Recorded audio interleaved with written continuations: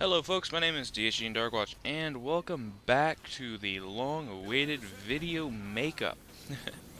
This channel, of course, is my main channel, DSG and Darkwatch, or Darkwatch01. I know that you guys are probably not in the best of moods with this channel. I know it's been almost 4 months on this channel since I've made a video. Damn, even longer. Hell, I can't keep count. Anyway, enough of the goofy theatrics. I want to talk about a couple things, and mainly in this one, I think I've talked about this weapon before, but I'm gonna kind of shift topics back and forth here. The main one I wanted to talk about was an NG update that you won't see me using a whole lot because I don't like the weapon itself, is called the Short Circuit.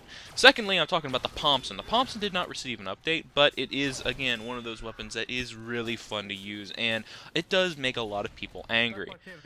I do not know why it makes people angry, but still, it does.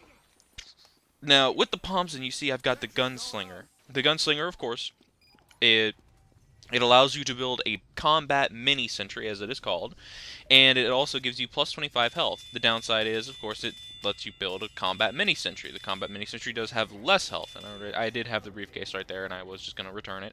Now, the only real downside that I can find with the Thompson is really the lack of, how do I put it, the lack of focus it has. It used to be really good. I mean, like, stupidly good. In the means for stupid, I mean, it used to actually pass through people. It did less damage, but it was almost like a slow-moving sniper bullet. The moment you fired it, right through the air. You just couldn't get away from it. The moment it was fired, it was going through the air. And it had the same thing like the Righteous Bison did. This is a couple of my friends. This is Black Mage. Oh, excuse me, I have something in my mouth. Ugh. Get out. But anyway, this weapon was, like I said, modestly good, and it was stupidly good before.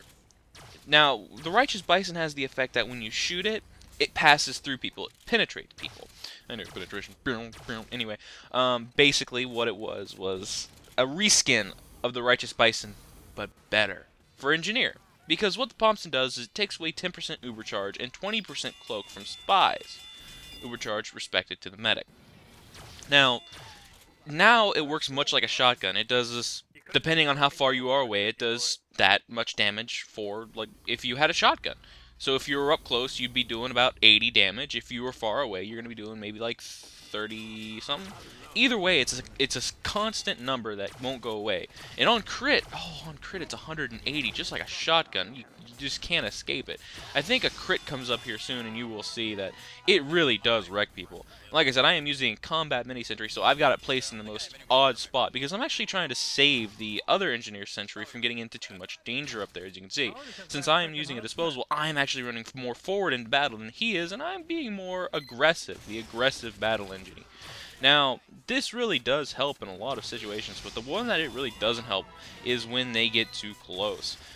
And I really do sound like some kind of announcer right now. See, these are the crits. It does get crits. I'm still kind of on the fence that this weapon shouldn't get crits because of how powerful it is. It's like a long-range shotgun, and you see? Right there, I shot from around the corner and just ducked. But it's like a long-range shotgun. You just can't escape that damage. What's nice is you can do what I just did right there. You can light snipers' arrows on fire, and you saw right there, it just eats away spies. They don't even stand half a chance. They're just done.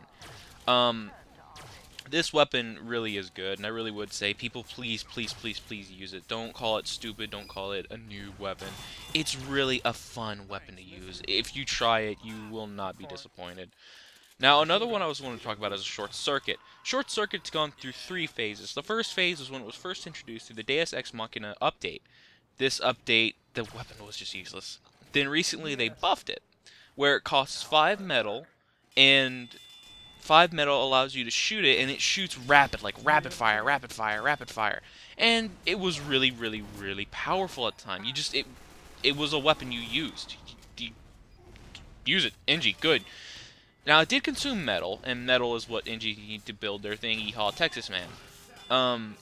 Like I said, the only real downside to the weapon that I really find now is that it is kind of noobish in the sense that you just do it.